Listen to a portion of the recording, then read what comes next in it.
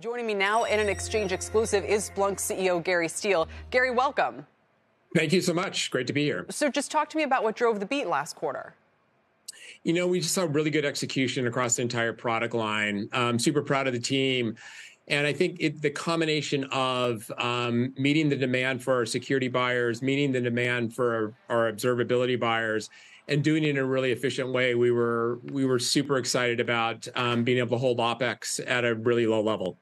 So it was kind of twofold. You both had resilient demand for, I always think of you guys sort of part cloud, part cybersecurity company, you know, sort of for those of us non-specialists somewhere in the middle, resiliency, I know you always talk, but also partly what you just said about controlling operating expenses. Just talk a little bit more about what that means in practice.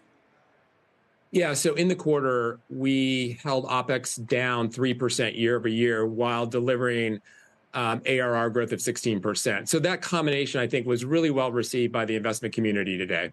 Is that, you know, kind of keeping wage gains modest? Is that, you know, a workforce size or adjustment issue? Is that other kinds of expenses? You know, we've been on a journey to drive expenses down. So we're leveraging, for example, global talent centers where historically we'd been very concentrated in California. We're also just being super thoughtful about how do we drive efficiency in the operations of our business. And we're seeing that across how we think about real estate and the way we think about using outside resources.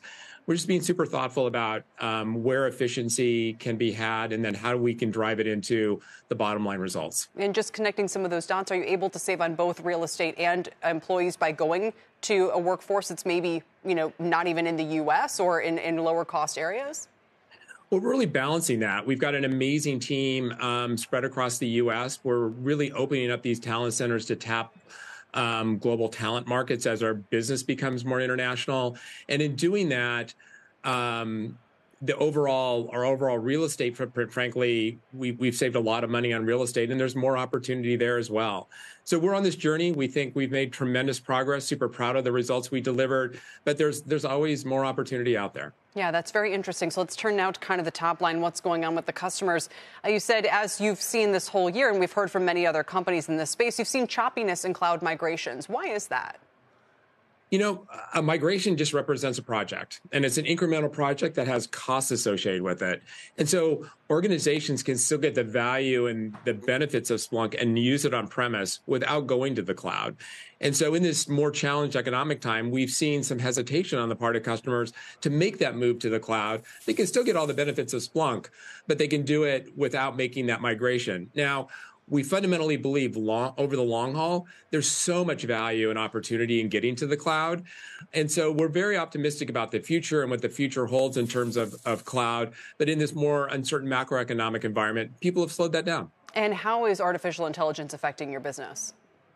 You know, we're very enthusiastic about the potential of AI. We just came out of our user conference in Las Vegas in July, where we laid out basically our roadmap for AI. And we see tremendous opportunity.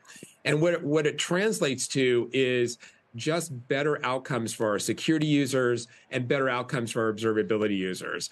So in the Security Operations Center, for example, how do we just make it simpler and more automated and less onerous tasks be performed by individuals? And so we can really knock down a lot of the work that is manual in effort, that can oftentimes is repetitive, that we can ultimately automate. So we're very bullish on where we think we can go with AI and the potential that it brings to all of our customers. And so when you see NVIDIA's revenue going from $7 billion to, you know, almost $14 billion in a single quarter, does that make sense to you? Well, I think there's just a tremendous amount of interest. I spend a lot of my time with our customers, understanding what they're thinking about. And literally the first question is, what are we doing in AI? Because it's on everybody's mind.